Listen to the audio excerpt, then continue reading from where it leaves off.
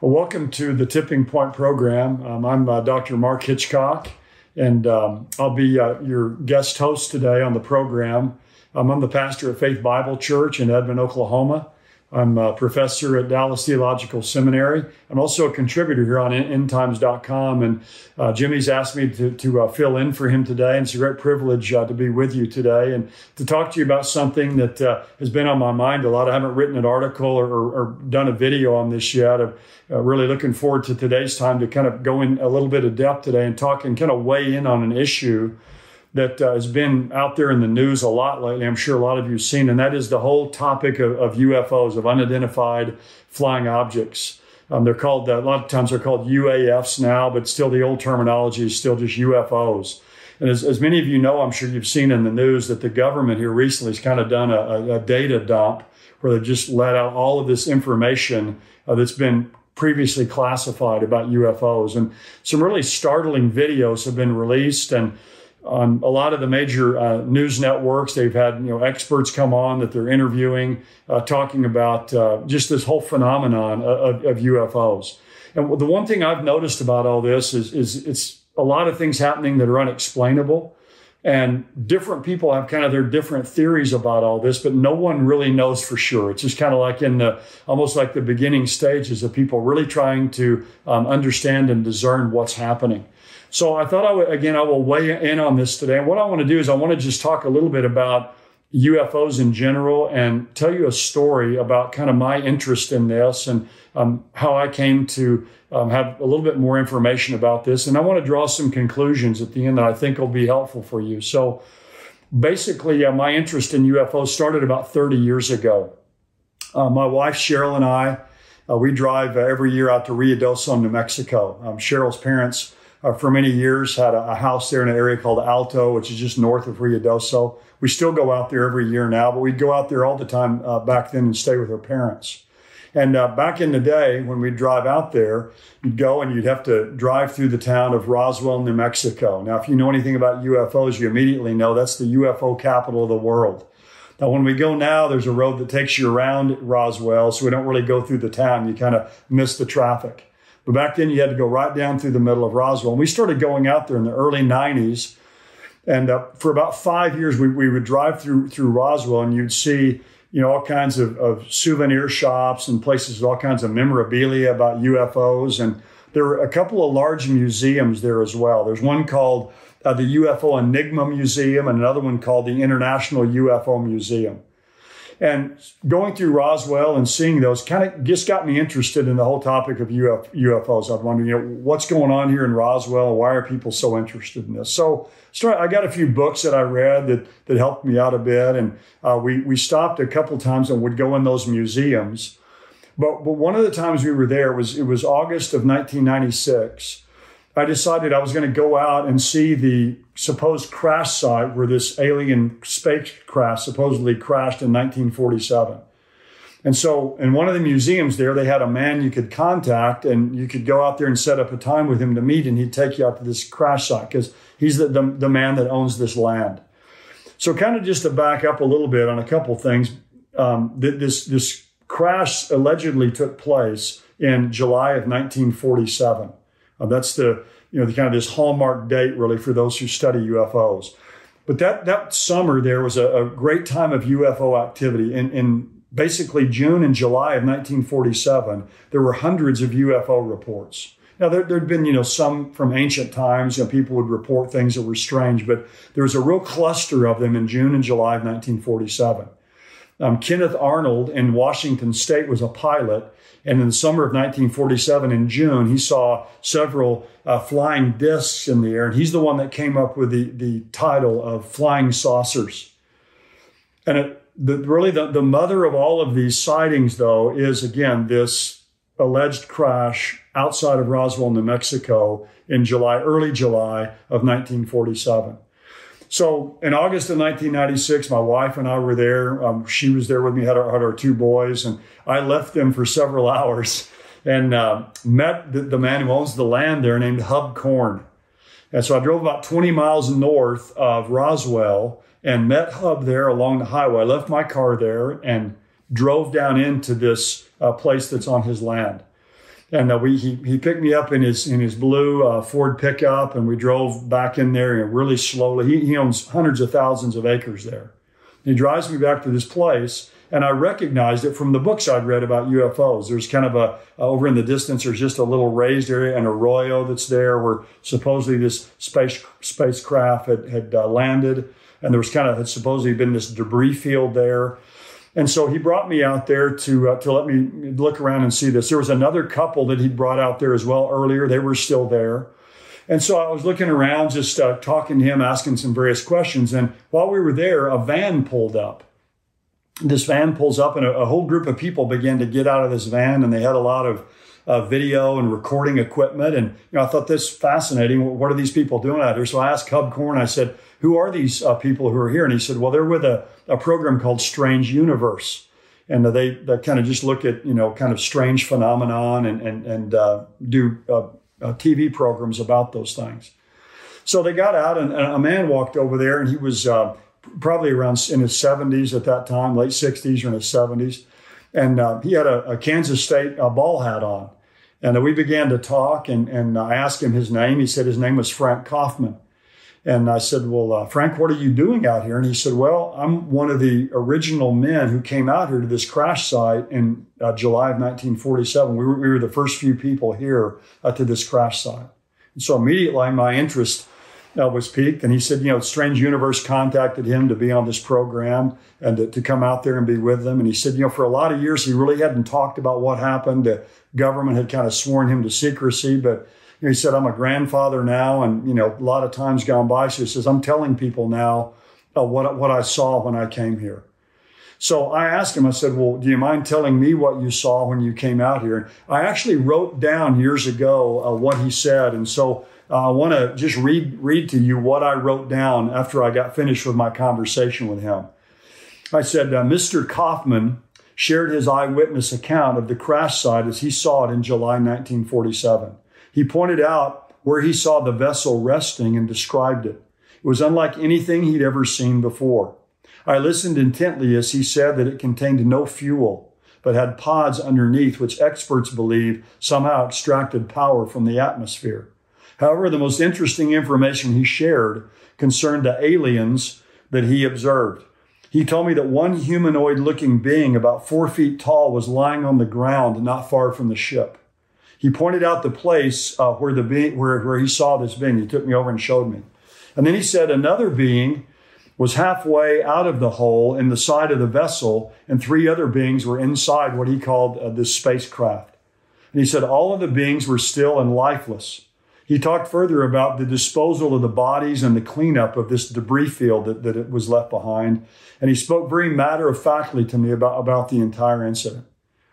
And so we talked in detail about this, and I said, well, could this have been a weather balloon? Because initially, when the reports came out, it came out that this was an alien spacecraft. But about a day or two later, in all the papers in that area, it began to say, no, this was just a weather balloon. And he told me, he said, there's no way it's a weather balloon. And I said, did it look like a helicopter? Did it look like an airplane? He said, it didn't look like anything that he had ever witnessed before. And it's interesting standing there talking to somebody like this because, again, this is a man who's a grandfather. Again, he's wearing a baseball cap that has the Kansas State mascot on there. He's not being paid any money to talk about this, and yet he's telling me what he saw. And again, the thing that was the most fascinating to me, I think, is these humanoid figures or humanoid beings that he saw lying there, and so. That caused my mind to start really whirling and stirring. And I was a skeptic. I admit I was a doubter about all this when I went out there that day. I'd read some books about it, but I thought, a lot of people are probably just kind of making these things up or just kind of stretching and exaggerating the truth. Well, that was really, again, the mother of all of these UFO events. And every year in Roswell, there's a big UFO festival. And back in 2021 was the largest one they've ever had. And that was even when COVID was still around. So this is something that people are extremely interested in, obviously, today. So, one of the questions that comes up then about all of this when someone thinks about this or starts to think it through is, what are these UFOs? And that's what people are trying to answer today. Really, all kinds of experts out there is that they're seeing all these images that have been released by the government that they've never seen before. The research I've done tells me that about 95% of what people claim to see is explainable. It's naturally occurring events. It can be, lights in the sky, or again, weather balloons or satellites or all kinds of things. So most of it has some kind of a natural explanation. But there's about 5% of what is happening that is not explainable naturally. They defy the laws of physics. And so when people want to think about this 5% and think about how to explain this, there's several different theories that people have. Some will say that these are maybe test aircraft or test spaceships that the United States government has that we don't really know about. Maybe there's something out in hidden out in Area 51 in Nevada. Maybe it's some kind of aircraft or spacecrafts that China has, or that Russia has, or that some other nations have. That's some kind of really advanced technology. But again, if you watch any of these videos, you'll see some object that's going along at an unbelievable speed and just makes a right turn. And so they defy the law of physics. And you'd think if Russia or China or some enemy of the United States had this unbelievable kind of advanced technology, they'd probably use it to take over the world. So it doesn't seem likely to me that this is some human technology that's been invented. Others will say, many people say, well, these are aliens. They're beings from somewhere from some further galaxy than we live in that are traveling here and that are investigating us or gaining information or want to have contact with us. So there's all kinds of theories, and of course, there's all kinds of movies, about that, the War of the Worlds and, Independence Day and E.T. And there's this incredible, spate of movies about this because people are fascinated with this topic. Now, people often ask, well, is it possible that there are beings who live on other planets somewhere? I guess from our study of the Bible, we'd have to say it's possible, but I don't think it's likely. The Bible gives us no indication that there's any created intelligent life other than angels and human beings here on the earth.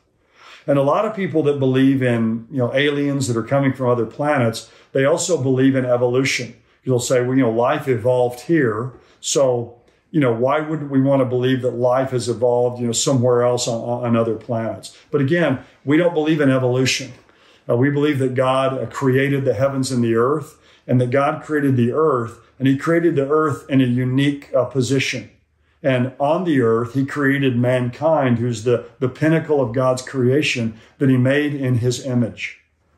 And it seems to me that if God has created beings on other planets somewhere, that would go against what the Bible tells us about man being the pinnacle of God's creation made in the image of God.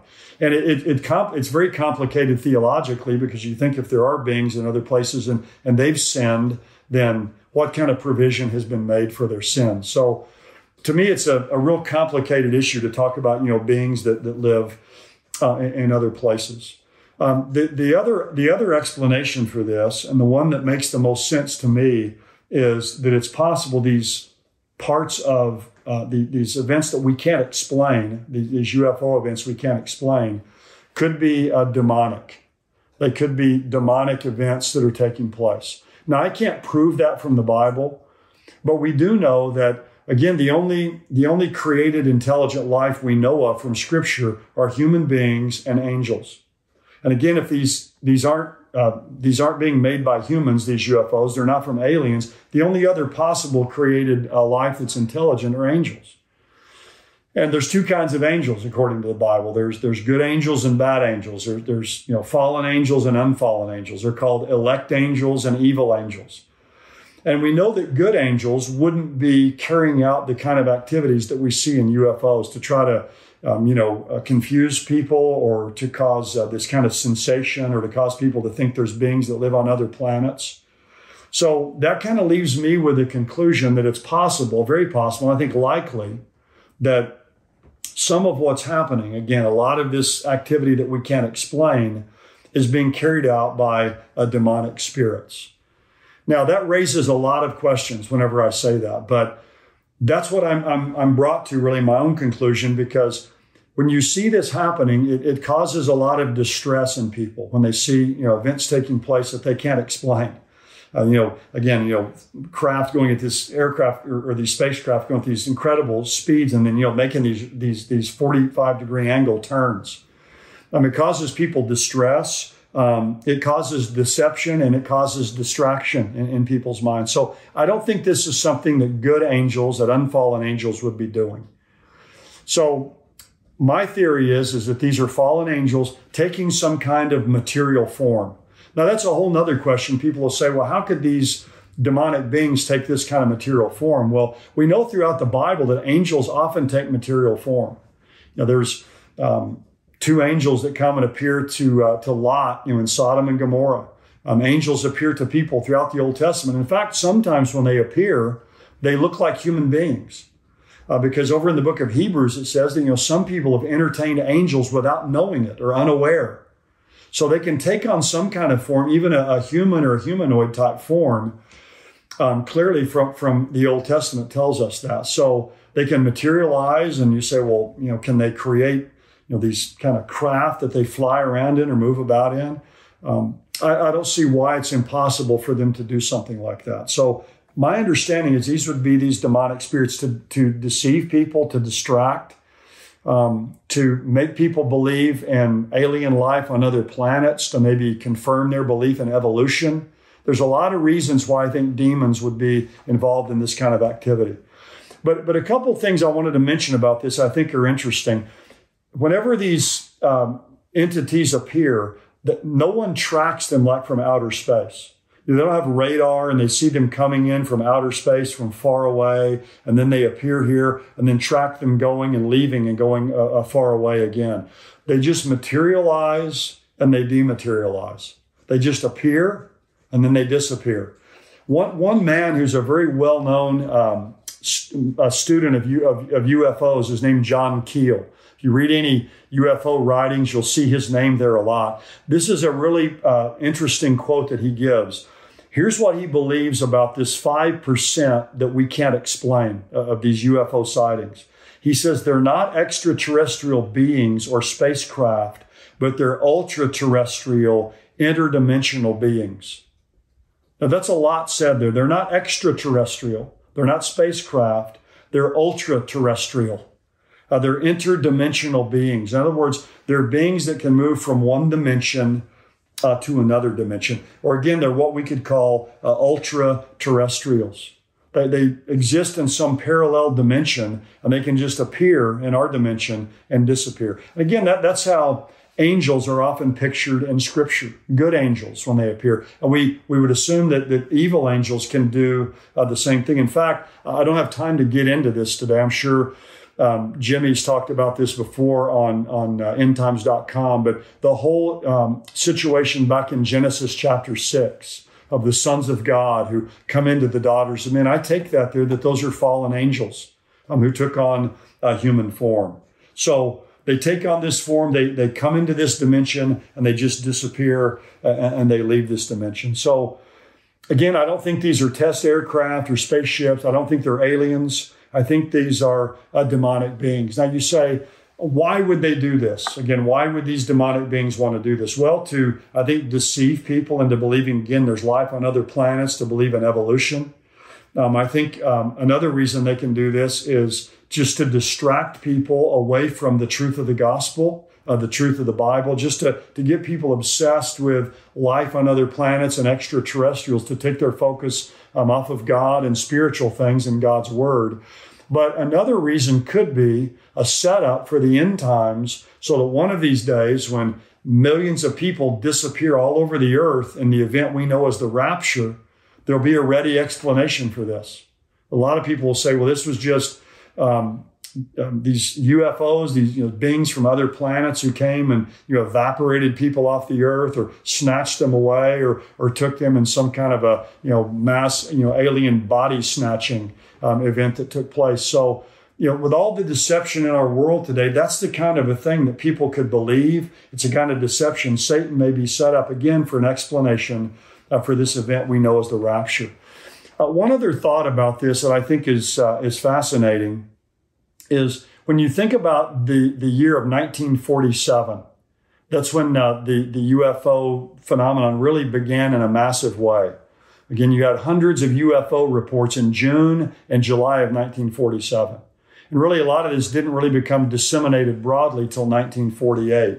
But think about the convergence of events back in 1947 and 48. It's almost like things went into hyperdrive really in those 2 years. So you have this whole UFO phenomenon that really takes off with, Kenneth Arnold's sighting of the flying saucers and the event in Roswell. Also in 1947, the Dead Sea Scrolls were discovered. Another thing that happens during that period of time is basically the space age began as liquid hydrogen was developed that allowed spacecraft to ultimately come into place. Kind of the nuclear age really began during that time. You also have, of course, on May the 14th of 1948, the rebirth of the modern state of Israel, which is really the super sign of the end times. Almost all the other prophecies of the end times hinge one way or another on Israel existing. And you also have the beginnings of the European common market in the years after World War II, which I think is an event that really began kind of in an embryonic form, the reuniting or reviving of the Roman Empire that I think is predicted in Daniel chapter 2 and Daniel chapter 7. So you have all this cluster convergence of events, 1947 and 1948. UFOs, Israel becoming a nation, the nuclear age, the space age, the discovery of the Dead Sea Scrolls, which are very important for biblical study, and also the beginning of the European common market. So all those things happening in this short period of time, I think, again, we're kind of put the events of the end times on a fast track. And from that point in time, things have taken off. And with Israel in place, the lights are kind of lighting up along the runway, if you will, preparing the way for the coming of Jesus Christ. So I don't think this UFO phenomenon that began back in the late 40s is accidental, and it's kind of its confluence with all these other events that are taking place. I think it's causing a lot of deception and distraction in our days, and ultimately can even be used by people someday to come up with some explanation for what takes place at the rapture. Well, thank you for listening. I appreciate you taking time to watch this teaching. If you're a subscriber, please stay tuned for the news and the Q&A segment. I want to thank you for watching this Tipping Point clip, and I want you to subscribe to the channel. I want you, if you're not a subscriber, go ahead and click subscribe there. And thank you for watching and subscribing. I want you to join our Tipping Point community at endtimes.com. For $7 a month, you can subscribe, and you have a 7-day free trial. So if you just want to check it out for 7 days, go on endtimes.com, check us out for 7 days, but I can promise you, you're going to love the content. You're going to be getting the Tipping Point show, the full show, every single week, as well as articles and video content from great teachers like Greg Laurie and Mark Hitchcock, and of course myself. Be sure to subscribe to be notified when we release more videos like this. God bless you.